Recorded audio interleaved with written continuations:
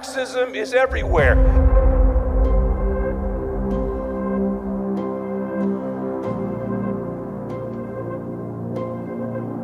110 million people have been murdered because of it. Lenin tried it in the Soviet Union. It didn't work. Mao tried it in communist China.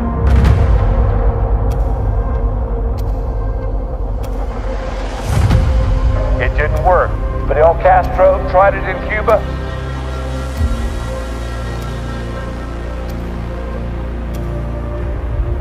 It didn't work. Maduro tried it in Venezuela.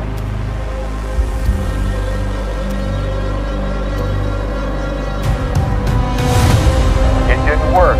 The word socialism has crept into our political vocabulary more frequently in recent years. Today, we really prove that socialism wins. The rise of socialism has never been more clear.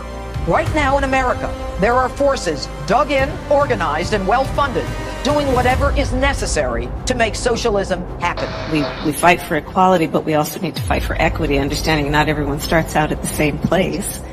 And if we want people to be in an equal place, sometimes we have to take into account those disparities.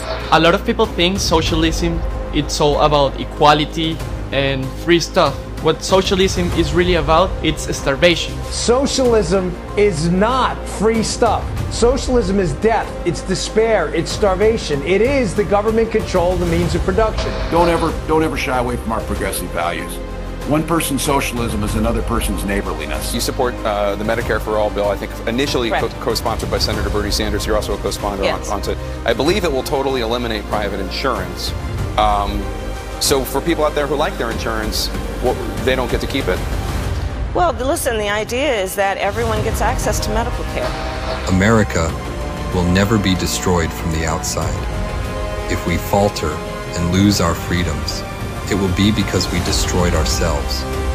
Wherever true socialism or communism has been adopted, it has delivered anguish and devastation and failure. Those who preach the tenets of these discredited ideologies only contribute to the continued suffering of the people who live under these cruel systems. America stands with every person living under a brutal regime.